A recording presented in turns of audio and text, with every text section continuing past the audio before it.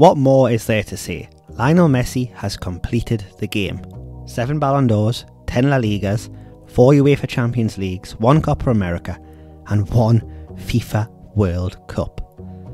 The narrative of Messi not being able to carry his national team to World Cup glory like El Diego is over in his very last World Cup game. Poetic, iconic, immortal. Michael Jordan's last shot for the Chicago Bulls comes to mind, a sporting moment that will live forever. Messi was given the Golden Ball Award for the best player at the tournament, which brings us to today's video. Is Messi, at 35 years old, still the best player in world football? The Lionel Messi of 2022, aged 35, is a very different player to the Messi of a decade ago in 2012.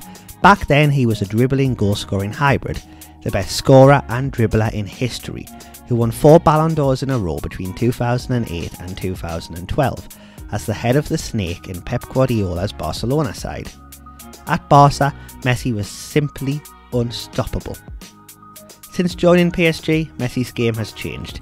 He has become primarily a creator, a pass-first playmaker, the quarterback who occasionally runs into the end zone and scores goals.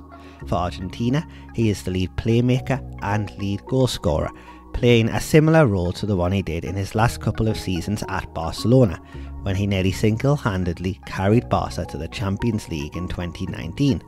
He is still more than capable of scoring goals and winning football matches by himself, through moments of individual brilliance, as we've seen throughout this World Cup.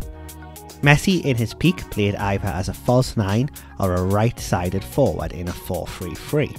For Argentina, he plays as a traditional number 10. His role is multifaceted, a number 6, a number 8 or a number 10, depending on what's needed. He can be Iniesta, Xavi or Maradona. At his peak, he could be all three in one swift moment. Now, aged 35, he picks and chooses his role. He remains a master of receiving the ball between the lines, finding teammates for his perfect weight of passing. Messi had 18 passes into the penalty box in the World Cup, which led all players. He was joint first in assists, key passes and through balls in the tournament. His dribbling is still elite. Messi drew 22 fouls, the most in the World Cup. He can still beat anyone one-on-one. He no longer has the pace to dribble past a whole team like peak Messi could. He can be tackled, he can be got at. He's a little more human now. Only a little. The touch, the ball control, the vision, the drop of the shoulder to create space, all remain world class. His finishing still razor sharp. The days of Messi pressing relentlessly from the front are well gone.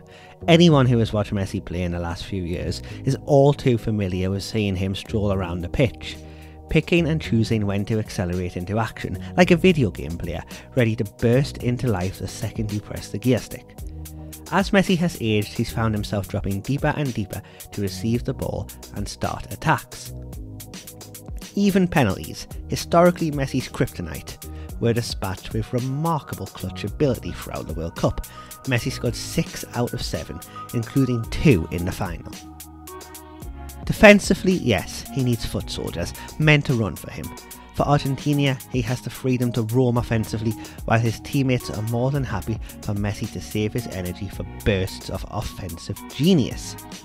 Crucially, Messi has grown as a leader. No longer the shy, timid, baby-faced boy. Now he's the tattooed, bearded warrior that struts around the pitch with a swagger. This version of Messi is still a world-class player, a unicorn, a game changer. The best player in the world? Kylian Mbappe enters the chat. Whatever your opinion, the 2022 World Cup was the coronation for this once-in-a-century footballer.